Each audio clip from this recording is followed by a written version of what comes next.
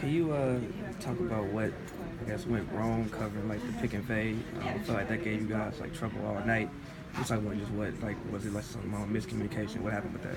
Yeah, I think Coach Fisher was talking to us too that we just have to do what we do better, and we were trying to adjust, and we weren't on the same page. And credit to them, they were taking advantage of us. And Zowie B played amazing tonight, hit crazy shots, but they were also wide open, and that's on us defensively. And so I think just improving our communication, trusting each other, and making sure that we stick to what we do, and then adjust from there. Obviously, you would like to win every game, but does it usually happen like that?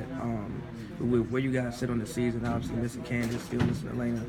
How confident are you about what you guys have done so far? I think with the roster that has been out there night in and night out, obviously AB and Candace, they are who they are, but we've gotten a lot of great opportunities, and so across the board, and we've learned a lot out there. We've grown a lot as a group, and so it's exciting to know that even Masha, when all three of them come back, that hopefully we can continue to hold it down, get some more wins, and they'll continue to get healthy. But no matter who's out there, it's our job to get the wins.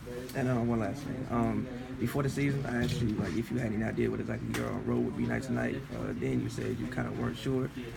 6 games in now, do you feel like you have a more defined idea of what that is? Yeah, I know that Coach Fisher is looking for defense first, and so tonight I made a couple of defensive mistakes, and so that's been my focus though, is to make sure that I know what my role is defensively, and then keep it simple offensively. And that's, generally speaking, that's what it is. And so knowing the game plan, knowing what we want to do as a group, and then executing that and performing.